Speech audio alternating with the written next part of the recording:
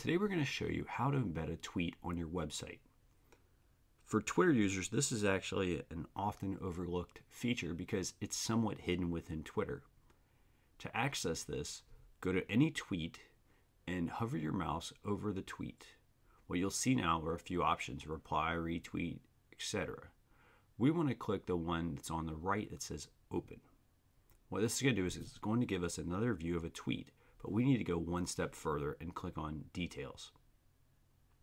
Once you've clicked details at the bottom, you're going to now see your full tweet. We want to click the option that says embed. What this is going to do is it's going to give us HTML, a shortcode, or a link that we can embed on a website.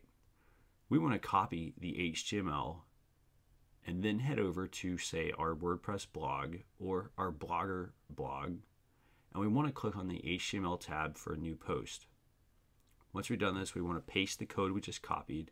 You can click on View, and then we want to see how it looks. So let's click on Preview.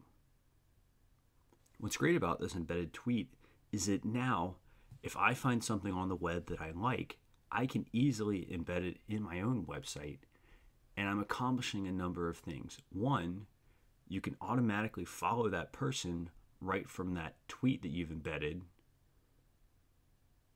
Two, in the case of including a video in a tweet, you can now play that video directly from that person's website.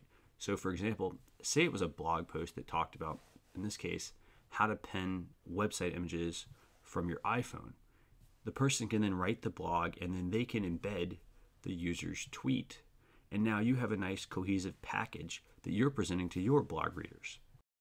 For those of you that said Twitter's a fad or that you don't have time to use it, this is one more compelling reason, because the more you tweet, the more opportunities you have for other Twitter users to not just retweet you, but also to share your content in their own blog.